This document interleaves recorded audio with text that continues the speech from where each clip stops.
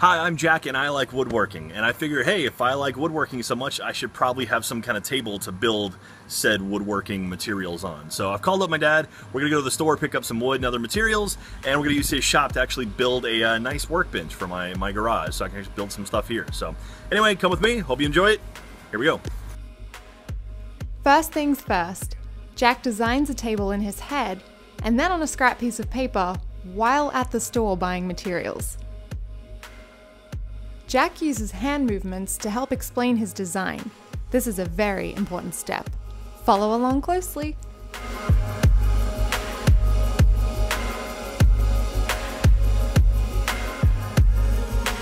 All right, so we've got 3 4x8s, which 2 of which are going to be the bottom and the base of the actual top.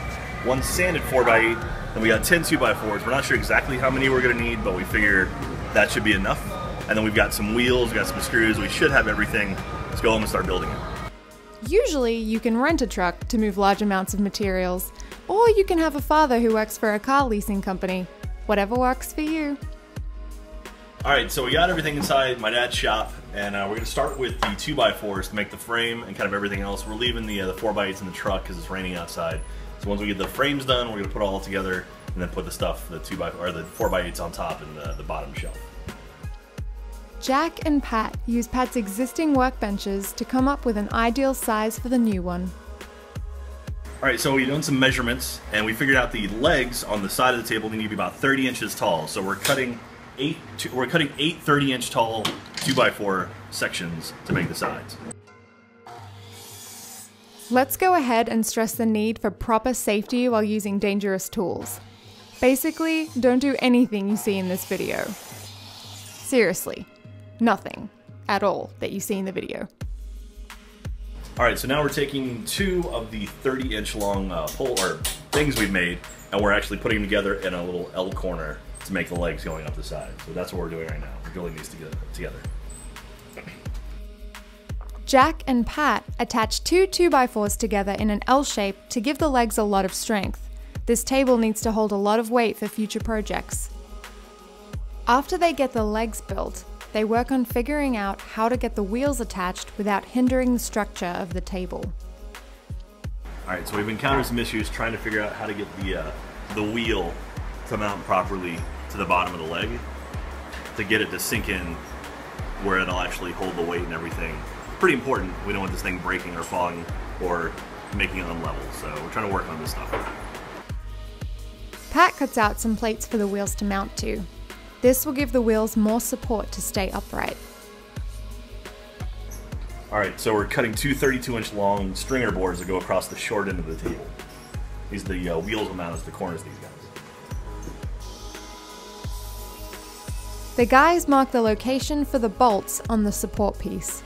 From there, they begin making the holes using a drill press. And for the love of God, please do not do this at home. Let me just clamp this on here. How do you feel about the tornado?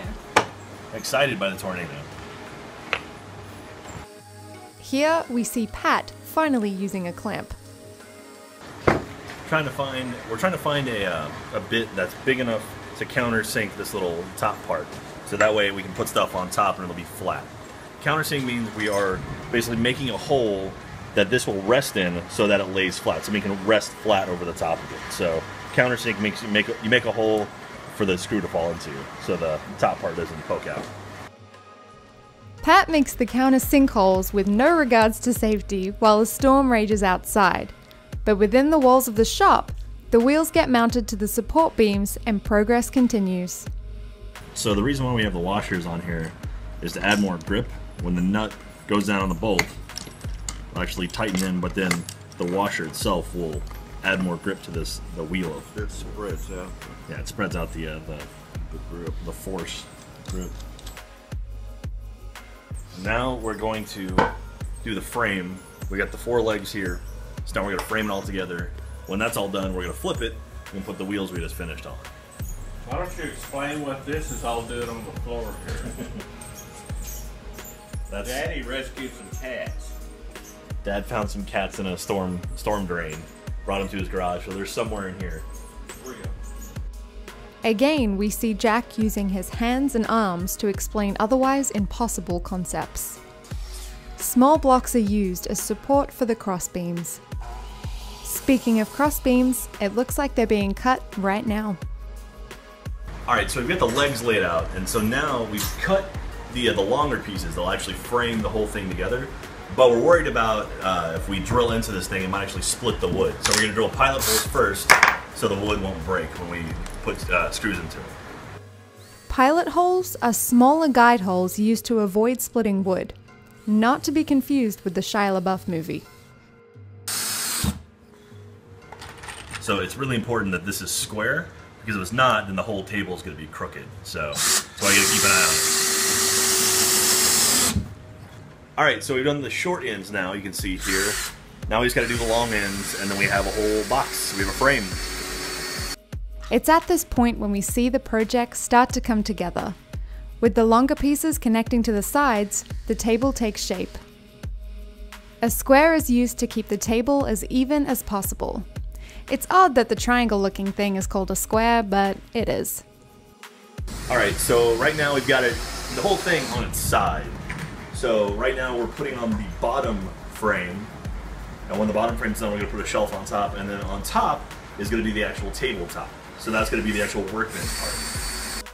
Now that the frame is all done, it's time to put the supports with the wheels on the bottom. Here's Pat trying to drill a hole through his hand. They put a lot of screws into the wheel supports so that it is as stable as possible. All the weight from the table will rest on these guys, and they don't want the supports to warp. Extra middle support boards are made and attached so that the frame won't bow. Alright, so the whole thing's pretty much all framed up now. Now we just got to put we have 3 4x8 still in the truck that we got to go get and cut to size. One's going to go on the bottom for the lower shelf, and 2 are going to go on top for the upper working space. If stuff wasn't being filmed, it was because of this little monkey. Aww. Aww. Smelly. So while Katie was saving the kitten, we put the lower shelf on.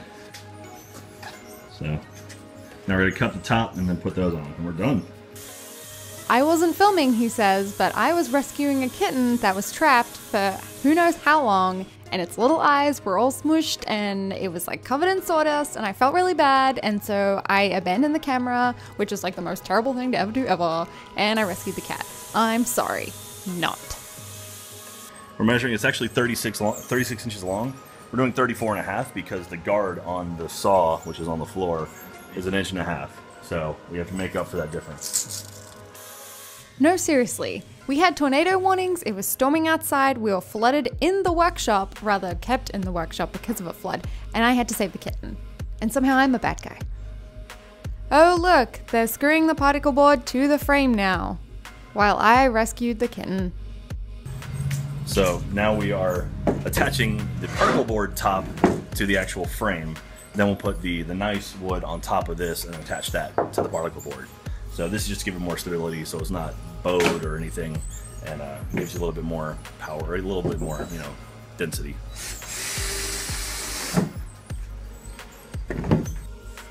Leave the kitten, they said. And I said, I will not leave the kitten. And I rescued the kitten. Alright. That's a completed table with the shelf. So yeah, we might put some trim on it, but I think for the most part it's done. So we'll take it back where it's going to live over at my place, and yeah, go from there.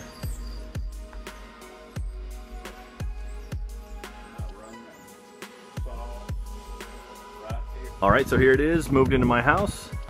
And yeah, so I've already put some stuff on. I've been working on some things already. But you can see it's nice. They got the lower shelf. I've got my air compressor down there, some tools. And one thing we didn't point out is these wheels, they're actually locking wheels. So you can either turn them on or off if you want them to lock into place. So right now I've got them locked so it doesn't roll away. Anyway, that's it. It turned out really awesome. And I plan on making a lot of stuff with it. Alright, so that does it. We built a table. It's successfully in my garage now, and yeah, I'm pretty happy with it, so I'm going to start building some more stuff on top of it. But anyway, if you like this, let me know below. Feel free to subscribe and let your friends know about this channel. It's going to be a lot of weird stuff like this, more Lego stuff. I've got some record things I want to do, some more woodworking stuff, and of course gaming stuff eventually. So anyway, thanks for watching. Hope you enjoyed it, and we'll see you next time. Woodworking!